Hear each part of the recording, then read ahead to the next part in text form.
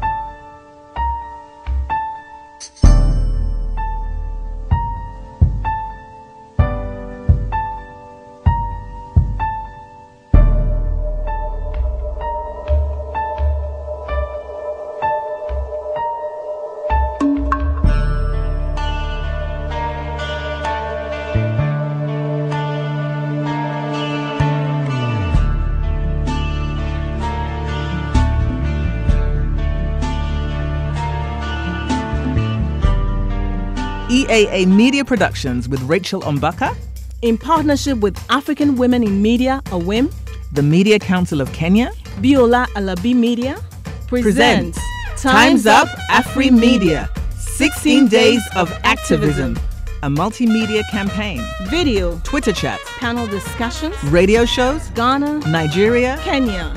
Time's Up AfriMedia, our newsrooms, our media houses, in Ghana, in Nigeria, in Kenya. It could be one of those African nations. But will it be one of those days? Walk into a newsroom or a media house. It's the morning. You've barely had breakfast. And this happens.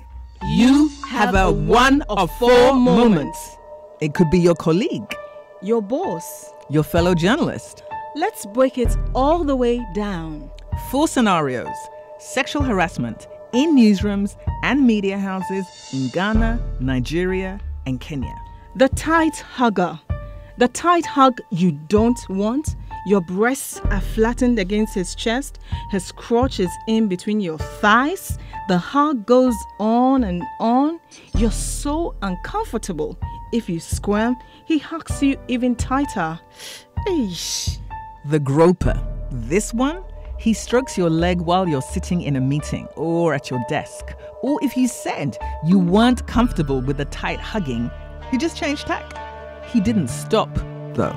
Now he hugs you from the side, but make sure to grope your breast or your bum while at it. The forceful kisser. It may start with a kiss on your cheek. You didn't invite that, and it doesn't end there. This one will force himself on you to land a kiss on your neck or mouth.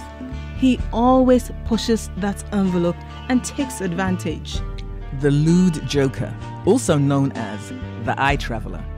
This one? Obsessed with telling the dirtiest of jokes. They're not funny, just dirty. He turns any comment into innuendo or a comment about your body. Others laugh. You don't. Your skin crawls. Or it's those eyes.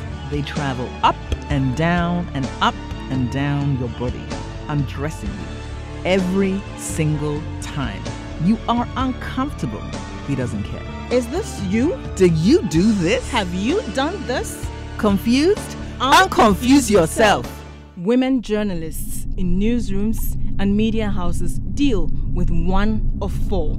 For some, it is every day. For some, it is that colleague, that fellow journalist, or that boss. Whoever it is, there's a cost and a consequence. So often, women pay for it. Too often, men profit from it. No more! In our media, Africa's media, we're joining arms and aims to say, Time's up! Time's up, AfriMedia, 16 days of activism.